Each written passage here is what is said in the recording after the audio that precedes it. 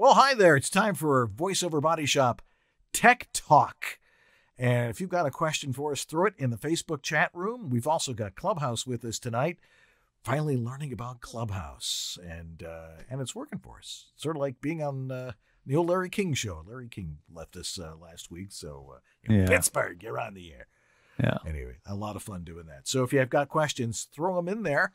And George and I are going to talk about the stuff we have learned in the 10 years we have been doing this show. Probably more like in the 30-plus years he and I have been doing home voiceover studios. We'll talk about that a little Top bit. 5 things each of us have think that we've picked up in the last 10 years. It's hard to remember. Absolutely. All right, stay tuned. Time for VoiceOver Body Shop Tech Talk right now. From the outer reaches, they came, bearing the knowledge of what it takes to properly record your voiceover audio. And together, from the center of the VO universe, they bring it to you now. George Whittam, the engineer to the VO stars, a Virginia Tech grad with the skills to build, set up, and maintain the professional VO studios of the biggest names in VO today. And you, Dan Leonard, the voiceover home studio master, a professional voice talent with the knowledge and experience to help you create a professional sounding home VO studio. And each week, they allow you into their world, making the complex simple, debunking the myths of what it takes to create great sounding audio, answering your questions, showing you the latest and greatest in VO tech, and having a dandy time doing it. Welcome to VoiceOver Body Shop Tech Talk.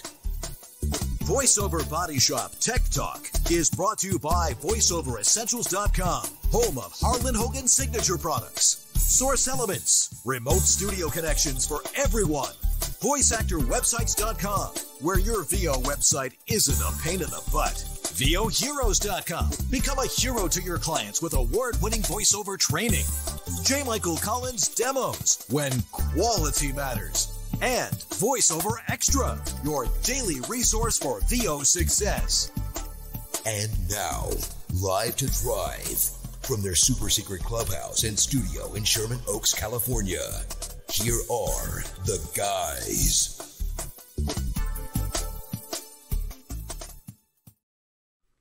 Well, hi there. I'm Dan Leonard. And I'm George Whittam. I'm glad you remembered. And this is VoiceOver Body Shop. Or VO BS. Tech Talk. Tech Talk. Tech Talk. Tech Talk. Tech Talk. Tech Talk. Tech Talk. Tech Talk. Tech Talk. Anyway, so George, you and I have been doing this show for exactly 10 years. You know, the origins of it were, people keep asking us about it. Somebody actually reminded us last week, says, your show sounds like car talk. And we're like, yeah, that was the idea. Exactly. Ding, ding, ding, ding.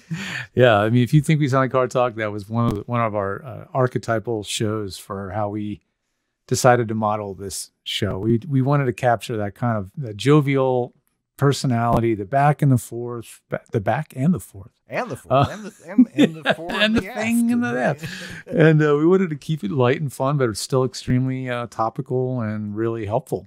So that's how I always thought of car talk. I learned a heck of a lot about cars listening to that show in the 20 years up until they stopped the show. So yeah, I think the important thing that people need to really understand about what it is you and I do when it comes to home voiceover studios is, and especially since, we both listen to Car Talk, and that's the idea of, aside from teaching people how to do it properly, it has to do with troubleshooting. And if you've got a technical issue, I remember Mr. Soman, my power mechanics teacher in middle school, back when they called it junior high school, explaining how do you troubleshoot a lawnmower.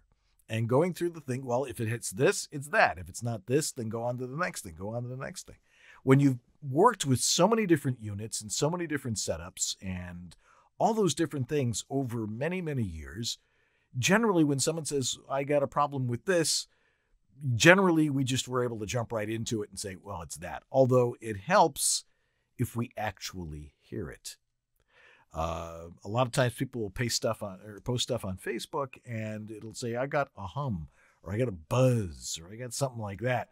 It's like, well, is it a hum or a buzz? Because there's Yeah. actually a difference between those two.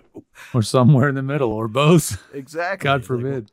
oh, it's fun when you see you got you got two sources of noise in the background. One's here and one's there, and it's like, well, what's one? Well, one might be your fridge, the other might be your neighbor's Harley Davidson. But those sort of things happen. But if you really want to learn how to do a home voiceover studio right, or if you are having a problem with the one you have, like if someone says, there's something wrong with your audio, it's not quite the way it should be, there's really only two places you can go. One is Mr. Whittam, who's over there. And Yeah, I'm over. Wait, no. Over there. And you're over there. And that's where I am. So you can go over to George the .tech. That's where all my tech stuff is, where you can book support with me. I have an automated scheduler that works pretty darn well. There are self-service items like a sound check. That is, if you don't know what to do on my site, which is a common question, you have a lot of things. What should I start? Start with a sound check. At least let's find out how you're sounding to begin with. But there's a lot on there to check out. There's also a lot of free content, some tutorial training material, FAQs, a blog, a lot of stuff I've accumulated over the many years that we've been doing this. But Dan does the same over at his place, and that's... Oh, there it is. Homevoiceoverstudio.com. There it is. Yeah.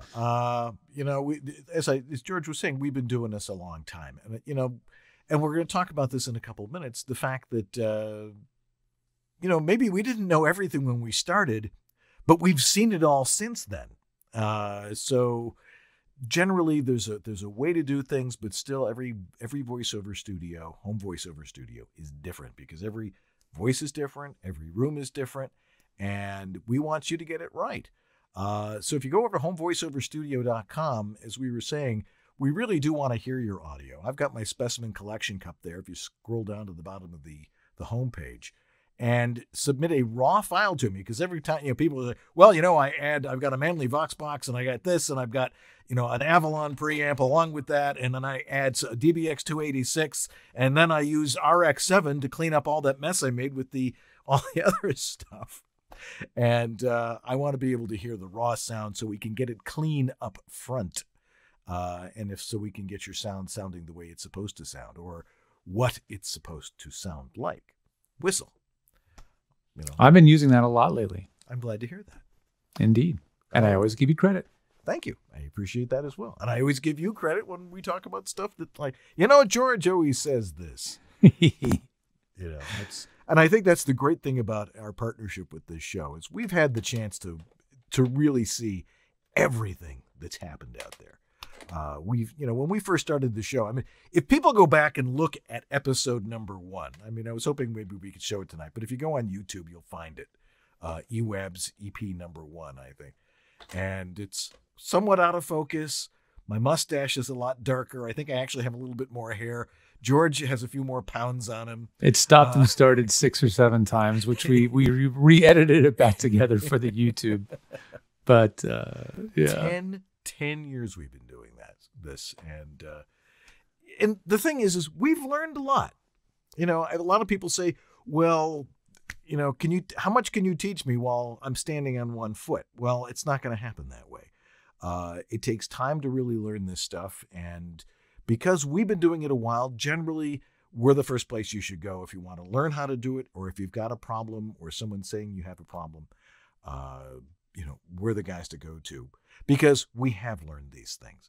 So I challenged George to come up with, we're going to come for each year we've been doing the show, something that we've learned. So each of us have come up with 5. So I figure we'll alternate here, and I'll let you go first. What have you learned from the time that suddenly you found from going off movie sets when you were doing sound there and the other things you were doing into doing home studios? What have you learned? Probably knew this longer than 10 years, but this just seemed to be appropriate. That a lot of the booths that you buy come lined with acoustical foam, and how often that it is woefully inadequate to tune the sound of the inside of that booth. Foam just doesn't cut it in most cases in a voiceover booth. You know, the very, very first voiceover booth I would have ever been inside of and really listened to was probably for Howard Parker maybe 20 years ago in New York City. And honestly, I didn't know any better, you know, and I don't think any of us did. You know, he just put up a 416 in there and he would talk into it like this and do movie trailers because he was eating the mic. We'd never really heard the room. We didn't really hear the acoustical issues. So foam is definitely a biggie. If you're going to use foam, it's got to be so thick, at least 4 inches in most cases, that you might as well, it just takes up so much space. So anyway, I'm finding that foam is one thing that I've been trying to avoid in most cases whenever possible. Dan, what is the first on your list? First on my list, and it's the exact same also thing. Acoustics. Yeah, because it's so important. Is number one. And I've always been saying it's like 90% of the quality of your audio. Yeah. And so many people try to cover up that stuff saying, well, I can fix it with this or I can fix it with that. You can fix it by getting it right up front. Acoustics, you know, and acoustics is two different things. And people tend to get very confused about this. To us, acoustics is preventing exterior noise from coming in. Mm-hmm. And what it takes to do that, which is basically literally impossible. Yeah. I mean, especially if you live in a noisy neighborhood or you're in the landing path of a major airport or even a small one for that matter. Yeah. It's very difficult to do. But isolation is very, very important to prevent as much exterior noise as possible. If you can drop the exterior noise by like 10 to 15 dB, that may be enough to get you where you need to be. But the other part of acoustics is what we were just talking about, and that is internal reflection. And really, and the things that I've learned about that is the louder you talk, the more the acoustics of the room come into play. Because when you talk louder, suddenly you hear the rest of the room. But when you're talking the way you're supposed to, when you're doing voiceover from the proper distance from your mic and your levels are set right, which I'll get to in a little bit, it should sound like you and nothing else. There shouldn't be any reflection. And how you do that, it takes individual tuning for everybody's voice. Everybody's voice and everybody's space. Exactly.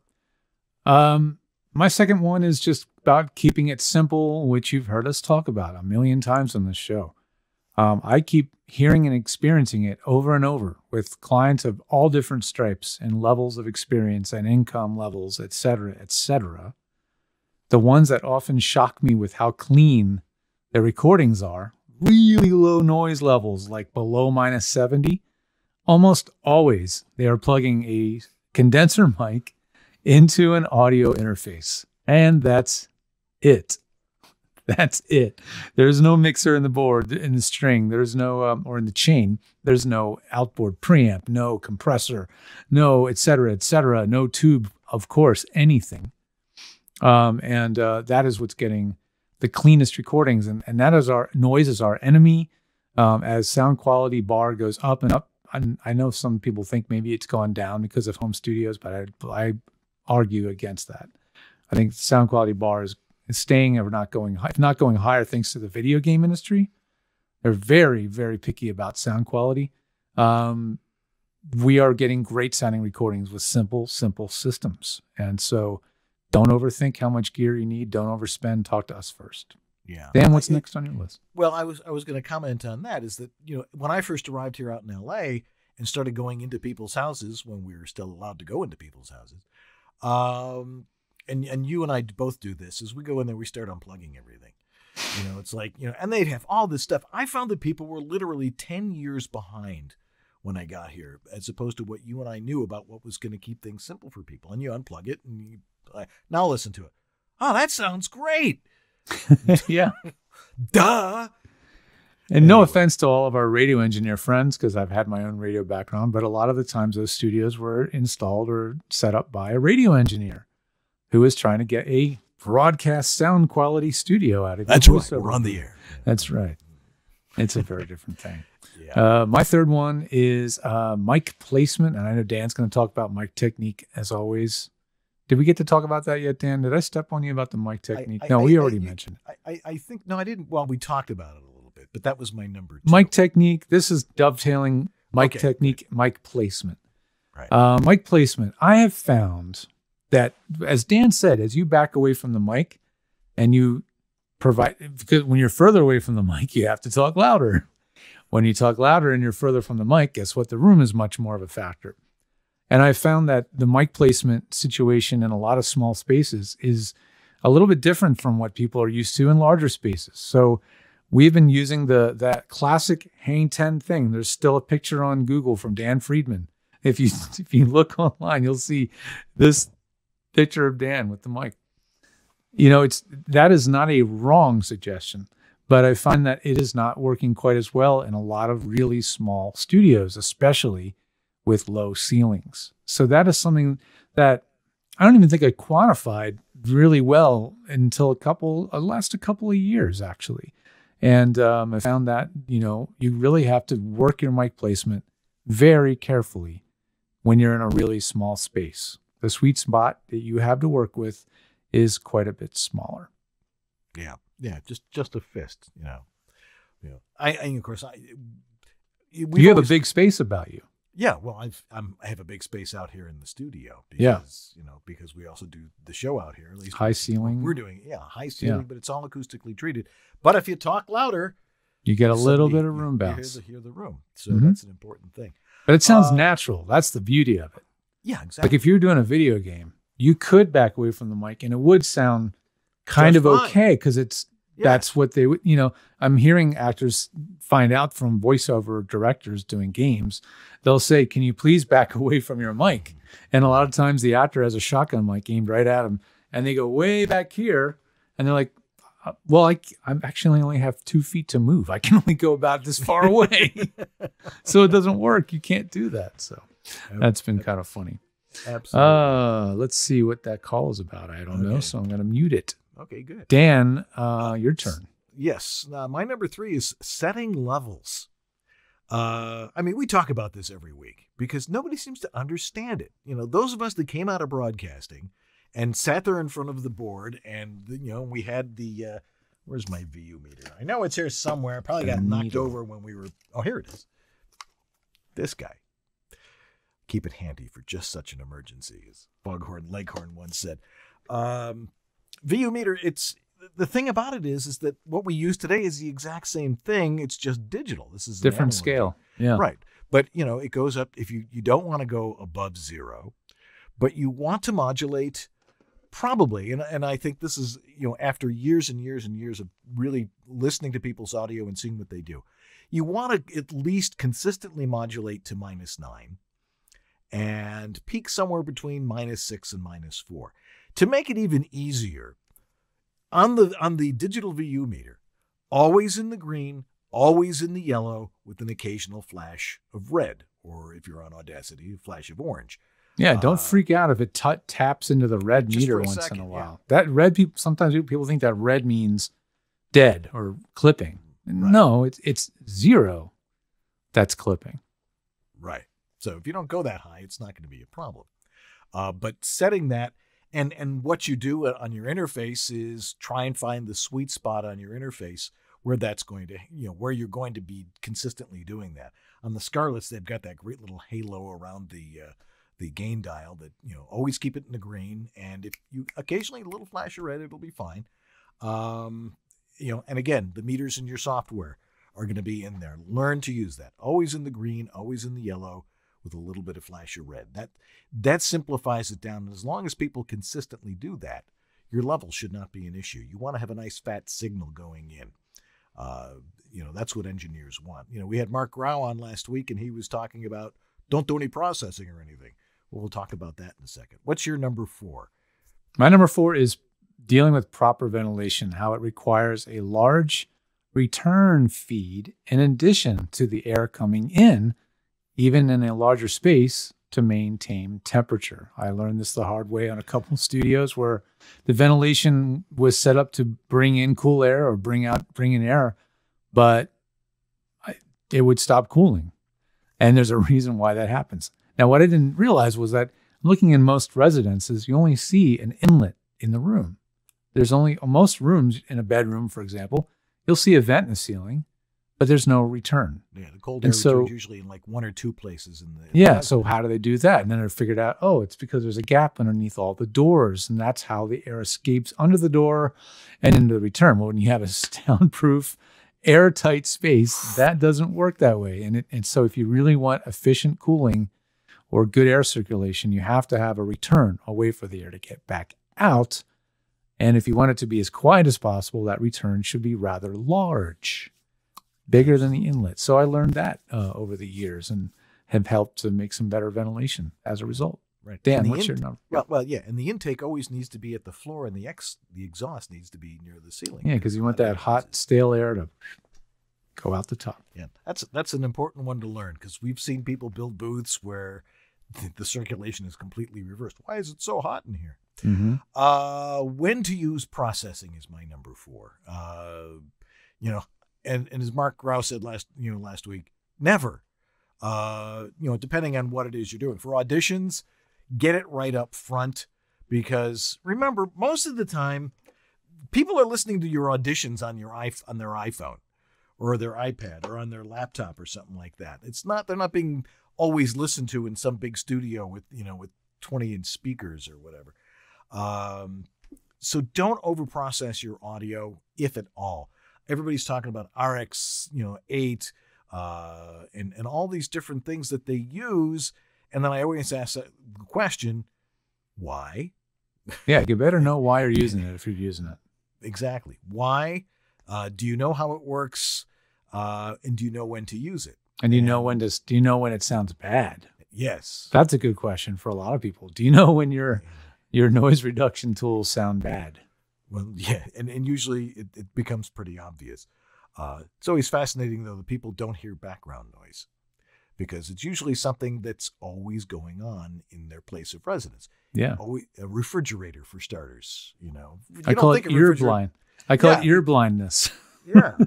I mean, literally what it is your brain has a mixer console in it, and if something gets annoying, it's like, I'm potting down that noise. If you're lucky, let's put it that way. Not everybody has that part of their brain. Exactly. What's your number 5? Well, I have found that back to this kind of dovetails with mic placement and stuff, but sitting down in a low ceiling booth, which if you have anybody with a prefabricated booth is almost always going to have a pretty low ceiling, it really improves the sound. And likewise, if you can raise the ceiling of your room, which is far less likely, then you'll be able to do that.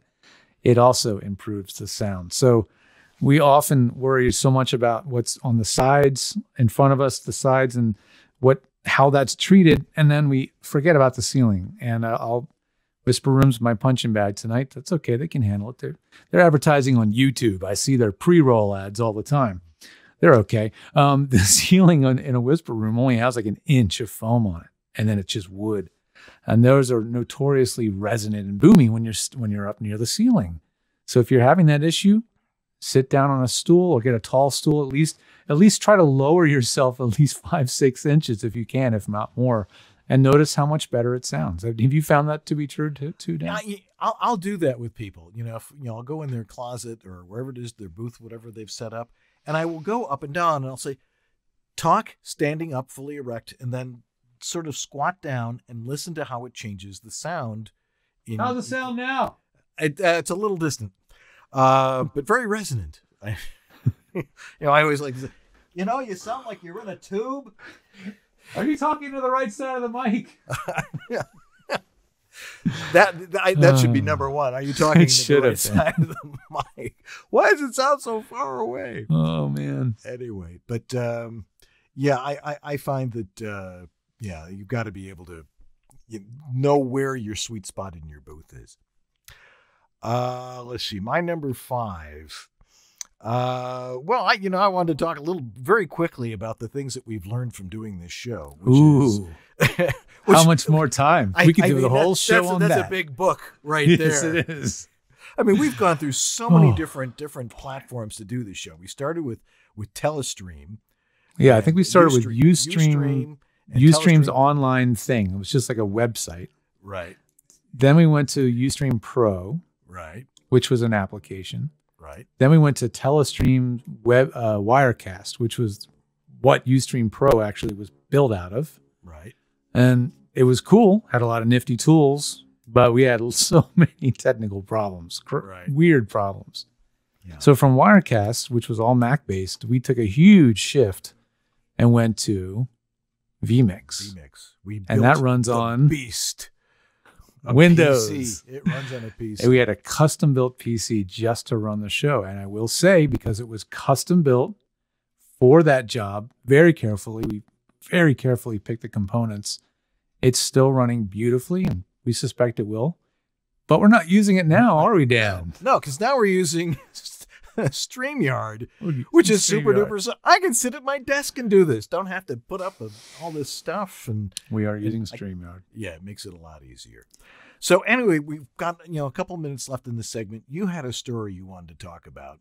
Aside from the fact that we've been doing this for 10 years, and we can go on and on about that. Yeah. But you have a fun little story about the Don, if you want. The Don. Yeah. I was stumbling around on LinkedIn. Brent Allen Hagel, who's a very good trailer voiceover producer, had a great story posted on there because he had just recorded a demo for Sky, which is Don's youngest daughter. And is that right? Sky? Yes, Lacey is the older one. Yes, so Sky. And she was cutting her demo. And I was like, oh, that is so cool. That is so cool to hear. And just in the conversation, in the chat, I typed up a little story, and I thought this would be fun to share. He was saying how he recorded Sky through a Manley cardioid reference mic and a Manley Voxbox preamp. And he said, I did that on purpose because that's what her dad recorded on, which I thought was really, really fun. And then I said, Don LaFontaine, he would have loved the Manley Voxbox, I am sure. When I first worked in the studio, he didn't have a preamp at all. He had his Manley cardioid reference cardioid tube microphone plugged directly, through a cable in the ceiling and all this other stuff, into a massive Mackie 32x8 mixer. You've seen them in venues all the time in bars, for bands. This big thing. And it was picking up RF like crazy, RFI, interference, a buzz at night. And I realized it was from the dimmer panel that in his studio that controls all of the lighting in the house. The entire house had this massive electronic dimmer system, super high tech, especially for when that house was built. I mean, way ahead of its time. But the problem was that thing was right behind the mixing console, and we were getting all kinds of crazy buzz. So I was working for a boutique pro audio dealer that sold TubeTech brand stuff. I think it's made in Denmark or something. And so I got him a TubeTech channel strip. And a year or two later, I discovered that his Manley mono mic preamp, which was like their one channel, very simple mic preamp that they, I believe, still make, it was in the gear graveyard, AKA his sauna. He actually, I've seen the door to the sauna many times. I never looked in there, and he said, go check in the sauna. He was looking for his record player one time. And there it was. The Manley 2 preamp was sitting in there. I was like, wait a minute. I took it home, a little bit of research, thought, well, it might be a dead tube. It was. I replaced that tube, but we never reinstalled it in the studio because, well, the TubeTech was working great. So we just kept using it. Now that mic preamp actually lives in the SAG Foundation Don LaFontaine voiceover lab. It's in the rack. It's in the console there. And maybe you can even get to use it if you're in there. But here's the wrap on this whole thing. It's funny, had he not had a tube preamp, which we always tell you guys, don't use one. If he hadn't had one that had subsequently had a failed tube, and then Don had to figure out what to do, so he sort of patched around it, I wouldn't have likely been called into his studio in the first place by engineer Steve Nafshin. I never would have been asked to come in and fix it. And then I would have never met Don and his family. So thanks, Manley. Yeah. Thanks for making tube equipment, and thanks for having something that had to fail so that I had to be called in. It was fate, I guess. In a sauna. In a sauna. That's great. I have to remember to tell that. We see at the trade shows, we see Ivana Manley and all these other vendor owners at their booths, and I'm sure she would get a kick out of that story. So Really. I'll have to tell All her. right. Well, we got a ton of questions that have been written in and people on Clubhouse, and we want to get to those. So we're going to take a break, and we will get to all those fabulous questions that we love to answer right after these messages. Hi, this is Bill Farmer, and you are watching VoiceOver Body Shop. It's great.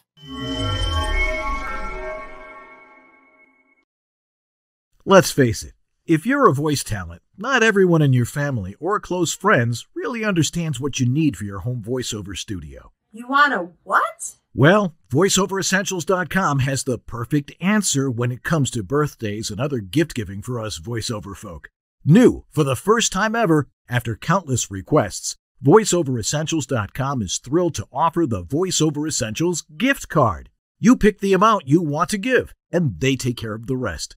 The recipient will receive an email with their digital gift card and gift code to use on anything they offer on VoiceOverEssentials.com. Give them or give yourself the gift of getting exactly what you want, like the Harlan Hogan VO1A microphone, the Portabooth Pro or Plus, Harlan Hogan's Signature Series voiceover optimized headphones. You want a what? Go to VoiceOverEssentials.com and click on Shop and Gift Cards and choose the amount. Gift cards now at VoiceOverEssentials.com. Thanks, Harlan. Well, hello there. I bet you weren't expecting to hear some big-voiced announcer guy on your new orientation training for Snapchat, were you? Stick around. You don't want to miss this. Power 103.9. At Target, we want you to come as you are. Be comfortable. Okay, maybe not bathrobe comfortable. Pants for the customer in aisle 4, please. Nuevo México necesita un cambio. La representante Michelle Lujan Grisham ha luchado por nuestro estado en la Cámara de Representantes. Watch anywhere, anytime on an unlimited number of devices. Sign in with your Netflix account to watch instantly at Netflix.com. The ice cream maker is a big risk that can have huge rewards. Until you forget to turn it on. Well, that's it, guys. Time is up. Hey, it's JMC. Thanks for watching the VoiceOver Body Shop. If you're demo ready or looking to get there, check out jmcdemos.com and see a sample of our work. Now let's get back to Dan and George and this week's Tech Wisdom. Well, it's that time of the show where we get to thank our lovely sponsors, Source Elements, the creators of Source Connect, which they created so long ago, at least 15 years ago, back when ISDN reigned supreme. Well, I'm here to tell you, ISDN essentially is dead. It doesn't mean the technology is no longer functioning, but it has pretty much left the production voiceover world because, well, all the last year during the pandemic, everybody went home, including the engineers and the producers. So they didn't have their fancy ISDN hardware boxes and ISDN line connections because they weren't at home. So Source Connect really stepped in as the heir apparent. And so for that reason, you should definitely consider getting at least up and running with it to the point where you're comfortable with it. The beauty of it is you don't necessarily have to buy it outright. You can do a subscription, or you could even just do a couple of day pass to test it out or use it for that big session. But if you want to get going, you really want to get a good start, get off on the right foot. Go to georgelee.tech/SC to get my little kickstart on how to get it up and running, because yes, there's quite a few steps involved and you want to get off on the right foot. I got a video on there. You can get up and running and learn more quickly how to use it. But I would recommend you get going on that because it really shows that you're playing on a higher level. And we also want to make sure your studio is ready. So let us know, send us a sound check or a specimen cup drop in Dan's specimen cup so we can know for sure that your audio quality is ready for Source Connect. Anyway, thanks again, Source Elements. Let's get to those questions. Yeah, hi, this is Carlos Alazraqui, the voice of Rocco, and you're watching VoiceOver Body Shop. And we're back. And we're back. And we're back. All righty. Well, tons of questions here, which is what we love because we want to hear from you guys. That's what makes the show work. Let's start with Jeff Holman has a question you wanted to bring up. Yeah, because this was something that came up on a Facebook group, and it was a really good question. I think that's where it was. And so here we go. He said, I upgraded to the latest version of Twisted Wave, and now none of my RX7 effects come up in the correct window. So he couldn't see them. They all come up with a basic window with nothing in it. So the plugin window loads and there's no RX window in there. When I try to use mouth to click the window, there's no sensitivity fader, there's no controls, nothing. Also, I don't see a preview button, a compare button option. It's just, they're gone. I only get a generic window with the options preset, merge, tail drop, and play. Apply and close. That's it. What happened? How do I get my RX7 effects to work in Twisted Wave again? What has happened? Has this happened to anybody else? Now, here's where the details get very important. I'm running the latest version of Twisted Wave 25.2 on Big Sur on an M1 MacBook Air. Thanks, everyone. Now, this would have taken me a while to debug. I don't think it would have been in any way obvious to me. I would have probably told him to go off to Isotope to get this troubleshooted. And there were a lot of comments that were mostly wrong until one fellow popped up with the right one. So I wanted to give credit where credit's due. And it was from Glenn Gutierrez. And Glenn says, if you want to run plugins that are not optimized for Apple Silicon or your M1 Mac yet, you need to run Twisted Wave in Rosetta mode. I discovered this with Ozone, which is also by Isotope. I had to quit Twisted Wave. I did Get Info on the app, and then when I open Get Info, I see a little checkbox open using Rosetta, and that fixed the problem. And I tried this myself, and right on the money, because Twisted Wave is now 25.2 is now natively for Silicon. It means it breaks plugins that are made for Intel. So you got to watch out for that. At least there is a very feasible workaround until all those other plugin companies catch up. So that was a golden one. Well played there, Glenn. Yeah, I find people rely so much on these plugins. You know, it's like, this plugin's great, that plugin's great. Yeah, but what's wrong with your sound that you need a plugin? You know, if you're doing audiobooks and all those other things, clearly you've got to have, that type of processing, but it's very, very specific what you need. And all these exotic things, none of this stuff was designed for voiceover. It's all designed for making music. Yeah. So if you're watching the Grammys last night, it's like, well, that's what you use that for. That's what you use that for.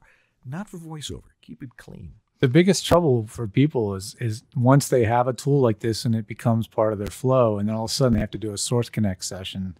If they've been leaning on post-processing tools to get the audio to up to spec, they're going to be in trouble. So they got make sure you're not only relying on that to get the quality where you need to be. Let's go to Clubhouse. Clubhouse. Hey, Clubhouse. Danny, what's going on? All right, we got Shannon O'Brien from San Diego, California. Shannon, you're up. Hey, Shannon. Hi. Oh, hello. Hi, you guys. Dan, George, thank you so much for all you do. Danny, thanks for bringing me up. Just quick question. For Source Connect, does it need to be hardwired through an Ethernet cable, or is Wi-Fi acceptable? It depends. I have an analogy for that. Go for it. Do you need to wear a seatbelt when you drive a car? And yes. Yes, and I use that analogy because could you drive your car and get from A to B without a seatbelt on? Of course. Would you prefer that you had one on at the moment something went wrong? Yes. That's how it kind of goes when you're using Wi-Fi. It may work beautifully in every test that you've done, and every time you've talked to your friend who's a voice actor with Source Connect and you chatted and said, oh, it's working great. And then that big session comes up, and then halfway through it starts dropping out like crazy at random because the kid across the street fired up his brand new super mega killer Wi-Fi router that blasts the whole neighborhood with too much energy, and your Wi-Fi goes crazy. So yes, it is highly, highly recommended. In fact, I'm pretty sure some productions mandate it. I think they will actually tell you if you're ready for the session, you are hardwired and port mapped, which is another thing they recommend as well. But the Ethernet connection is really preferable for low stress Source Connect sessions. Yeah, I was talking with Robert Marshall from Source Elements a couple of weeks ago. We were resetting our Source Connect here. He knows stuff. Yeah, he knows a thing or two, and it helps to know people. But he's like, okay, let's do the port forwarding on this. And he goes, are you running into a into a modem? Well, it's like my Wi-Fi modem. Is there another modem that goes directly to the internet? I'm like, yeah, plug it into that. Didn't need to do anything. Suddenly, it was like patched around the router. Exactly, and that worked really well. The thing is with the Wi-Fi, you've got to open up all these gates to make sure it goes through, and that's why you need to do that. There's a question here from Amanda Brandt that I know I can answer. She says, can you do ADR for a big production studio in your home studio, or just in a determined location studio? I'm not sure what a determined. Good question. Location. Okay. Well, I know that for a fact because my son Jacob was dubbing a movie for HBO the last couple of weeks. And, because of COVID, we didn't want to be going into a studio. And they're like, well, if you have a home studio, we can do that. Oh, well, we just happen to have a home studio here. Isn't it nice to say, yes, I have one? and ran, this microphone into a Scarlett because the Rode didn't do very well with what their system was. But just a clean line, and they run the video on Zoom and the direction on Zoom, and they just record it. You can see them stop and go, okay, we can nudge it over just a little bit, and you can see what's going on. But yeah, you can do it at home if you've got a good sounding home studio. They're going to want to check it, of course, to make sure it's up to their standards. So, all right, back to the clubhouse. Who we got, Danny? Coast to coast, reporting from New York, Torian Brackett. Torian. Yeah, Torian. Hey, George and Dan. Great to officially virtually meet you both. Fabulous. You too. Welcome. Yeah. So I'm wondering, because so when we plug in our mics to our interfaces to our computers, you can usually adjust the recording level, right, on your DAW, on your computer settings, but you can also adjust the gain on your interface, your DAW, wherever you do that. So I was wondering if we could talk about the difference between the two, and why we even have the option, because they seemingly have the same function. No, that's a pretty good question. Yeah. Go. Yeah, Dan. Yeah. Well, okay. So the gain dial here, say on a 2i2, is usually right next to the mic where you plug the mic in. And, if you've got a 2-channel, it's going to be, channel 1 if you're plugged into channel 1. We have found that, on most units, if you set it to about 3 o'clock, that's a good place to start. As you can see, I have it up there at about 75%. Because remember, most of the stuff was designed for making music, and when you're singing a lot louder, and these interfaces and preamps don't have to drive as hard. For voiceover, when we're talking very quietly, we're using our indoor voice, you need to drive it a little bit more. So generally, if you're on a PC, sometimes I say, just set the mixer level in the PC to 100%, and then adjust the gain from your interface.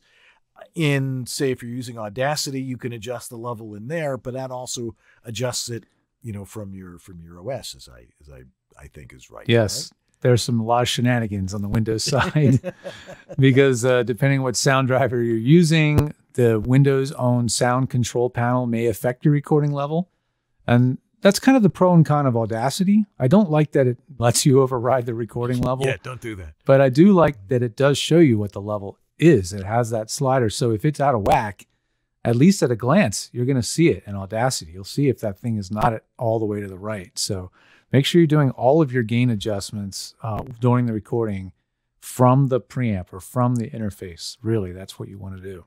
Yeah. Okay. Quick question here that I can answer because it's addressed to me. For Dan, you with your M1 Mac Mini, which we are now listening to and watching me on right now. Did you have to buy or add anything to be able to connect things that use USB and HDMI connections? I know there's one HDMI on the new Mac Mini, but no USB ports. Well, there are USB ports. There's two regular USB ports, and then there are two Thunderbolt ports. What I did is, and this one I think is actually broken, but you get a port with a Thunderbolt cable on it that goes into the back, and it gives you the ability to plug USB and other USB stuff. This has actually 3 USB connections in it. Mm-hmm. And I sort actually, of a hub. Yeah, I just bought a new hub that also has an HDMI out on it. So now I have two HDMI outputs and more USB outputs. So yeah, unless you're not running a lot of peripherals, you don't really need it. But because like I said, you got two USB ports and you got two Thunderbolt ports. The Thunderbolt ports will carry all sorts of stuff. But if you're running a lot of stuff out of there, it only has a maximum. I happen to have the instruction card right here. It will only put out 3 amps max. So you've got to have, you may have to plug it in to your computer to get extra power. And not into a power supply, yeah. Into a power supply, into a wall wart, as you like. 3 amps is quite a lot. Yeah. You'd have to be running a lot of outboard gear to. Yeah. But if you are, you're going to have to plug it in. But they give you the ability to do that. Well, I will chime in real quick and say that I, too, am running the show tonight on a Mac Mini M1. This is really the maiden voyage of this computer live on a show. And as we do, we just go for it. There is no dry run. And there was a few gotchas with some video capture issues. Like I had to get a different Ultra Studio recorder called the 3G, which uses Thunderbolt 3.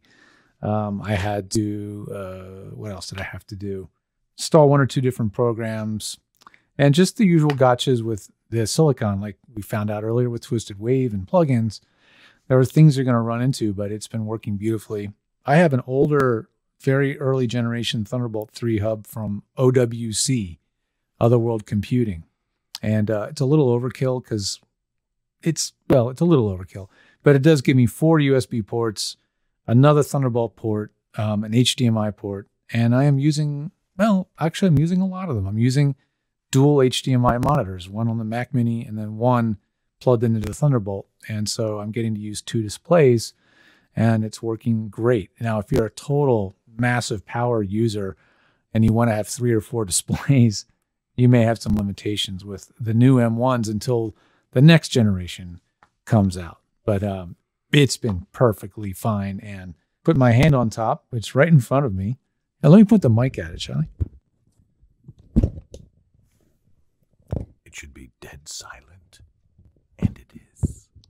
It doesn't make any sound at all.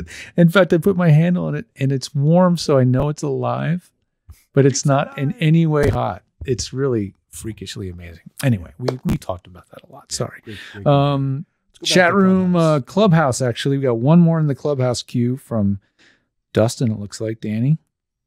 And I'm using an M1 MacBook Pro, so there we go. Yeah, baby. It does have a fan, however. All right. Yeah.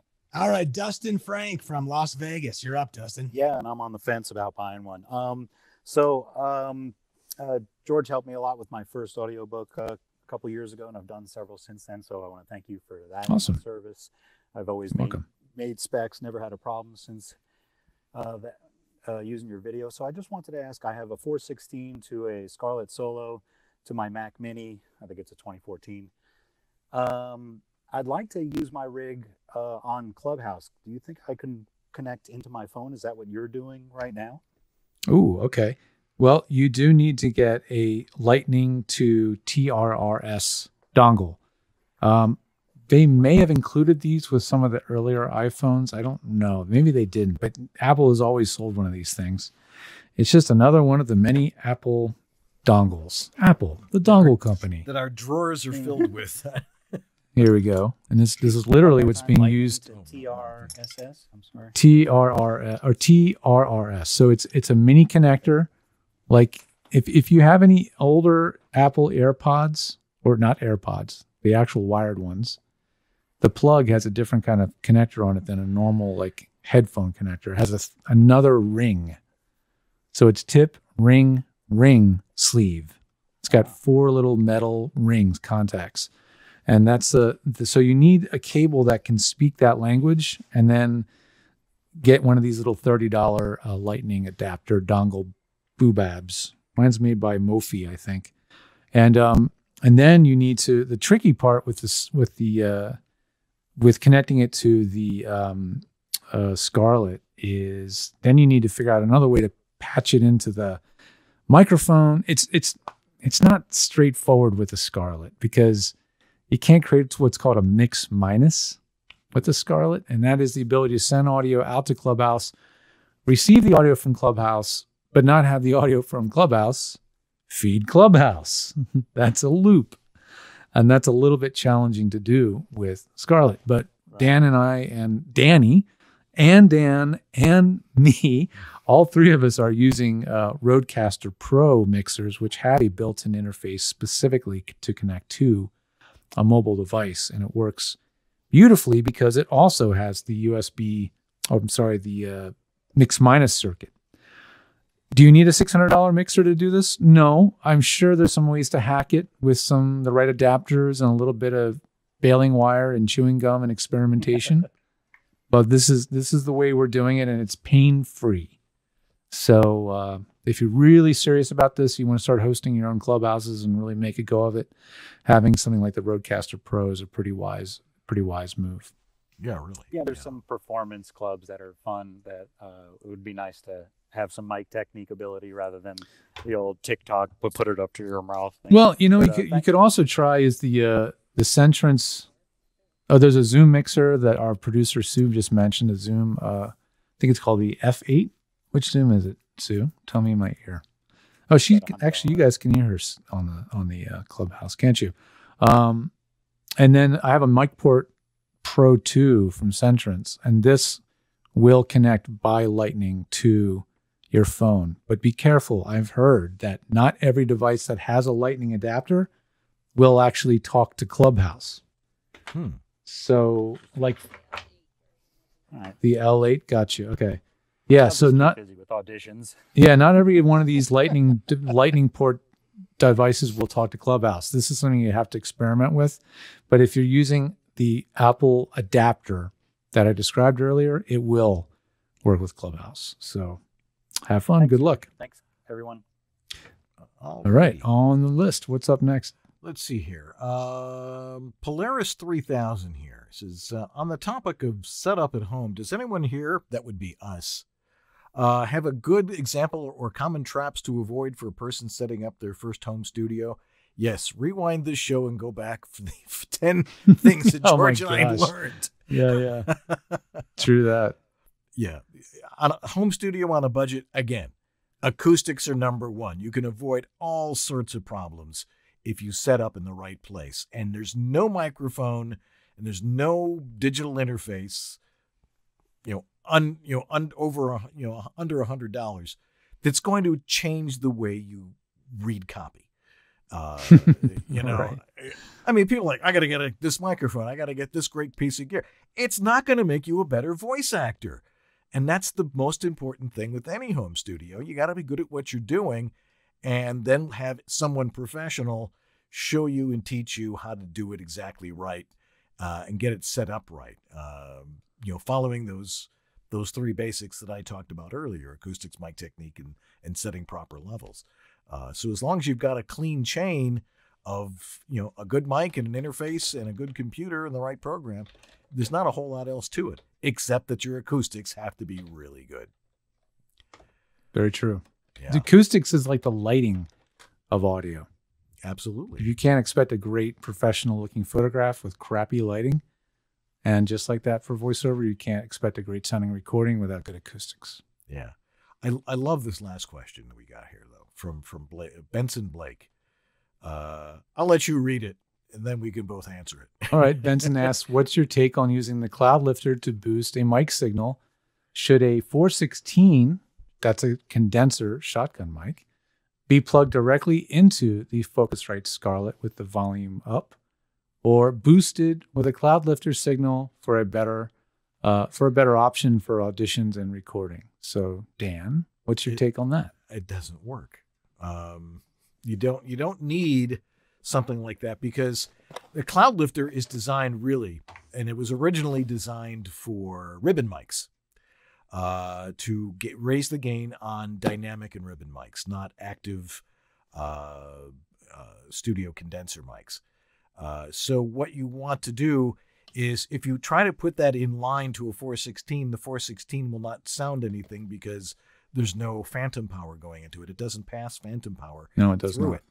And therefore, you don't need it. If you had if you're using an SM58 or something or an RE20, yeah, those are great for podcasting. And maybe if you use those for voiceover, I'm not a big fan of those. But no, you can't use a Cloudlifter on a 416. And why would you want to? 416 has great output, and with any reasonable, interface like a 2i2 or an AG03 from Yamaha, or the Audience, or the there's so many good ones out there. What's the Cloudlifter for? It's for when you're using a ribbon mic. Oh yeah, the lip mic. Maybe one of these 17th shows, green here. I will patch it in, and we'll actually listen to myself talking. If you want to see and hear these being used, at least see them being used. I'm not totally convinced you're hearing them. Yeah. Is on the show Ted Lasso. Oh, really?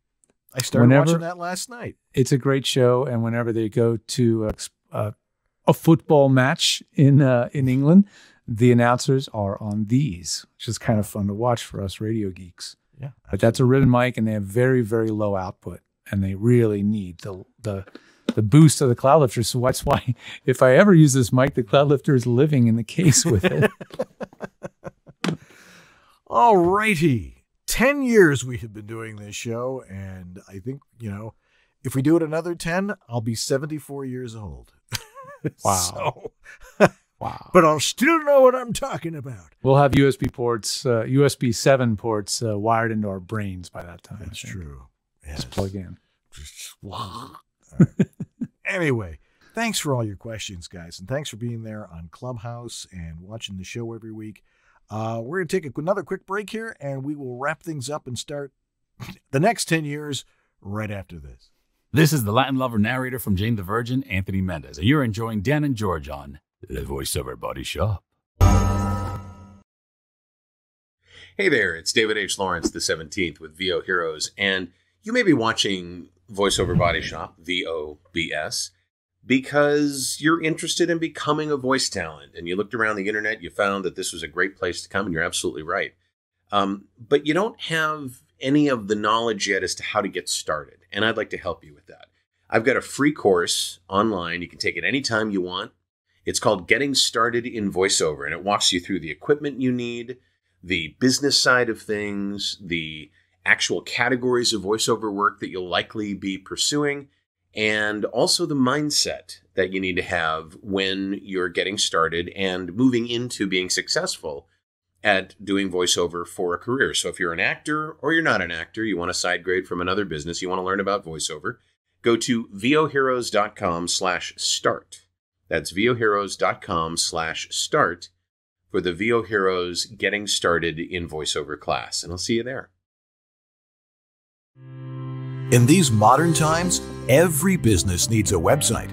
When you need a website for your voice acting business, there's only one place to go. Like the name says, voiceactorwebsites.com. Their experience in this niche webmaster market gives them the ability to quickly and easily get you from concept to live online in a much shorter time.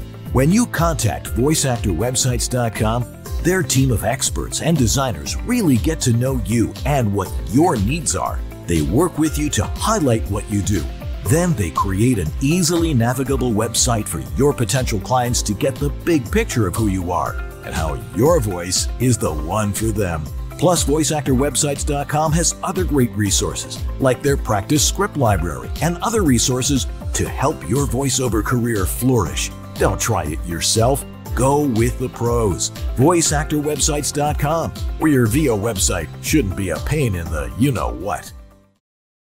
Yep, this is VOBS, proving anybody can have a show these days.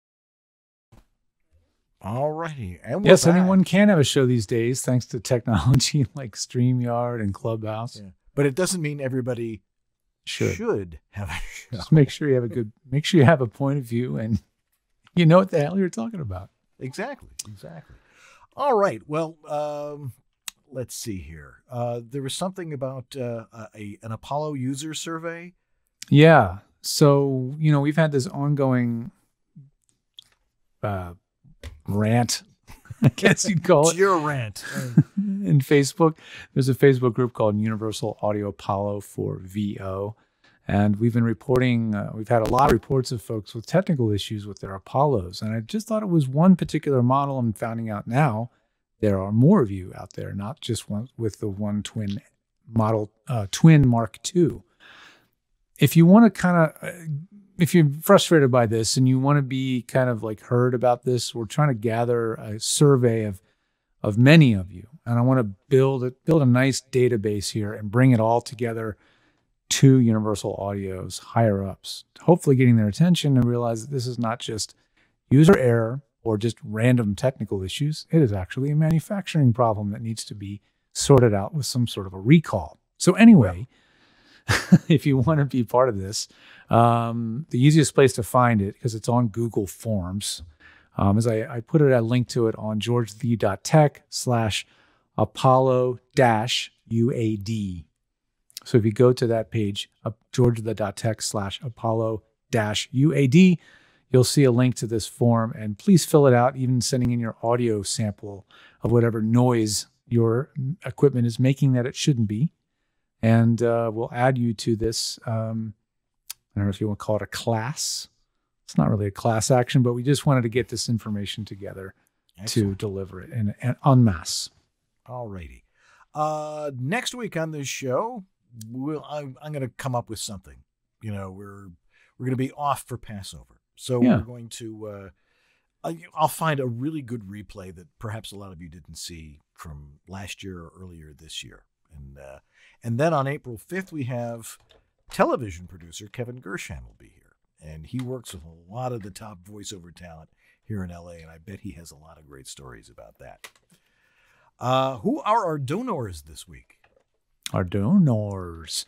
We've got quite a few. A couple new names that we haven't read that often. Noreen Reardon, Eddie Faria with all caps, Graham Spicer,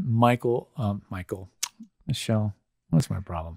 Michelle Blanker, Christopher Epperson, Sarah Borges, and Antland Productions. Thank you, everyone, for your donations. All right. Again, if you need help with your home studio, you can go to georgethe.tech. That's right. And you can head over and visit Dan at homevoiceoverstudio.com. All righty. We need to thank our amazing sponsors tonight. Of course, Harlan Hogan's Voiceover Essentials, Voiceover Extra, Source Elements, VOHeroes.com, VoiceActorWebsites.com, and JMC Demos. Our thanks to Jeff Holman in the chat room tonight, doing a great job. Danny Burnside working with us in Clubhouse tonight. Thank you very much, Danny. That was great. Thanks, Danny. Made it sound like a real radio show.